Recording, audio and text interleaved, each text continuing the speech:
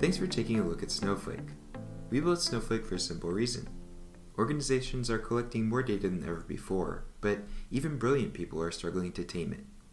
What we've built is a comprehensive and complete data warehouse in the cloud. It supports all your users, all your data, lets you pay as you go, and all with ease of use and zero maintenance. Today, I'll be showing you that through the eyes of the analytics team at CityBike, the citywide bike share system in New York City. First, we'll load data as Sam, the data engineer. Then we'll analyze that data as Christina, the writer engagement analyst. We'll even answer some deeper questions by bringing in a secondary, semi-structured data source to analyze in unison with our CSV. We'll do it all in under 10 minutes. First, I'm going to don Sam's data engineer hat. Now, my job as Sam is to get this writer's CSV loaded for Christina as quickly as possible. As an organization, we have to understand what's influencing our writers and how we can serve them best. We hope to do that by looking at this data and seeing when, where, and how people are using our bikes. Now, I've already staged that CSV in an Amazon S3 bucket and created a database to host the data. All I need to do is create a table for the data and then a compute resource or warehouse that I can use to load it with. Because this data source is only a couple of million records, I can use the smallest warehouse in Snowflake to load it with, and I'll have it auto-suspend after it's idle for an hour. That way it won't cost me anything after I'm finished. Now that I have my warehouse started, it's time to create the table and then load the data. I'm just using standard SQL here in the worksheet within Snowflake. Once the data is finished loading, it's good to go. There's no tuning or indexing or partitioning. Christina is ready to use this data. I'll be back to Sam in a moment, but let's step into Christina's shoes and start analyzing this data. The first thing that I see when I log in as Christina is the load warehouse that Sam is using. Now, I could use this same warehouse if I wanted to, but I can create a separate, completely independent warehouse that I can use to analyze the data concurrently. There's no sense having to use the same compute resource and bump into one another when I can have my own warehouse with the freedom to query and hit the data however I want to without affecting whatever Sam is doing. Now, let's take a look at this data that Sam was nice enough to load up. My goal is to figure out how we can get more writers and investigate any drops in ridership as well. I'm just going to use some standard SQL statements to check this out. First, let's take a look at the number of trips over time. Obviously, there's some fluctuation, but the days with the lowest number of riders seem to be clustered in mid-February, around the 14th, 15th, 13th. You can see it right here. I wonder if the average duration of trips is low for those days as well. Here we'll take a look at the days with the lowest average trip duration, and you can see that February 15th is the 6th lowest. So indeed, those days in February had not only a low number of rides, but also a very low average trip duration as well. Clearly, something was going on in those days that was discouraging riders to ride at all, and to keep their rides as short as possible. Was it the weather? Let's ask Sam to pull together some weather data for us to analyze with this. Alright, one more time we'll put the Sam hat on and load some additional data that Christina needs to find out why ridership was low around February 15th. Luckily, I found some JSON data that contains weather from around the world, which we can use in this analysis. Again, even though this is JSON semi-structured data, I'm going to load it into Snowflake with the exact same method and SQL tools. Here you can see the table that I'm going to create for the JSON. I'm going to flatten some of the data into columns and store the nested data that remains in the variant column type, where I'll be able to transform it down the road or use it natively if I have a need.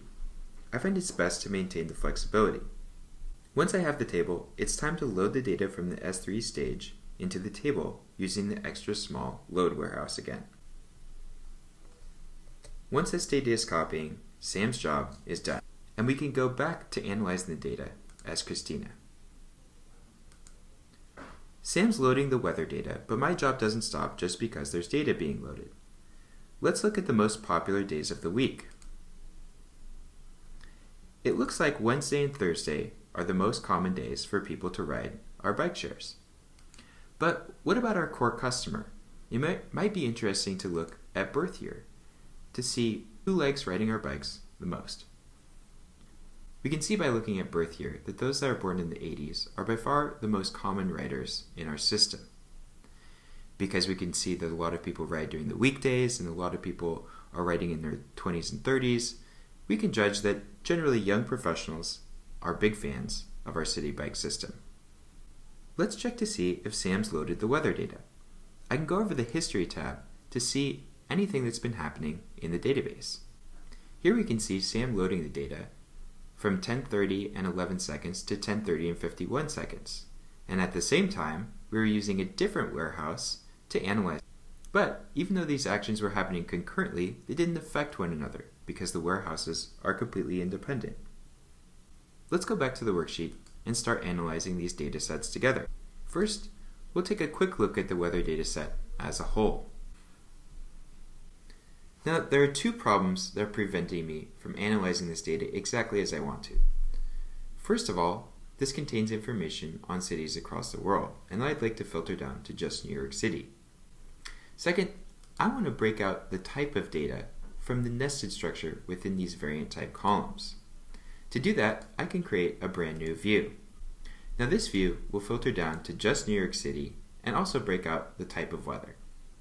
This is a lot more useful in our analysis and will help us find out why exactly we had such low ridership on those days in February. To get started, let's see what the average trip duration was during different types of weather. Clearly, snow had the lowest average trip duration, followed by fog. But really, we want to know if those days in February had bad weather.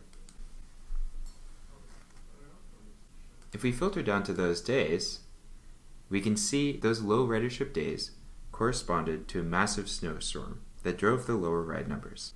Now, we'd obviously want to do more data analysis in a Looker, Tableau, or MicroStrategy, but we have a strong start. I know our core customers in their 20s or 30s, that they ride city bike to commute to work, and that our customer base is heavily influenced by the weather.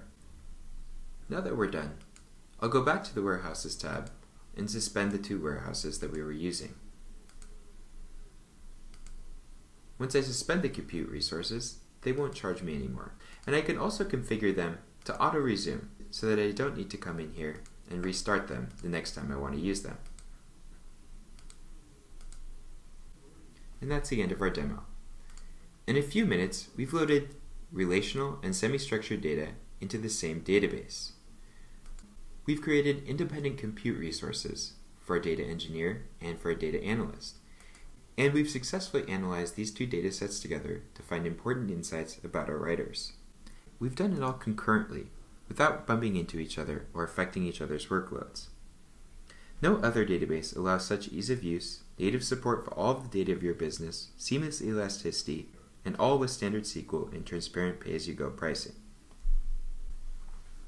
If you want to try Snowflake for yourself, go to snowflake.net/free-trial. We're confident that in a short amount of time, you'll be able to start enabling your team and turning your data from a roadblock to an accelerator.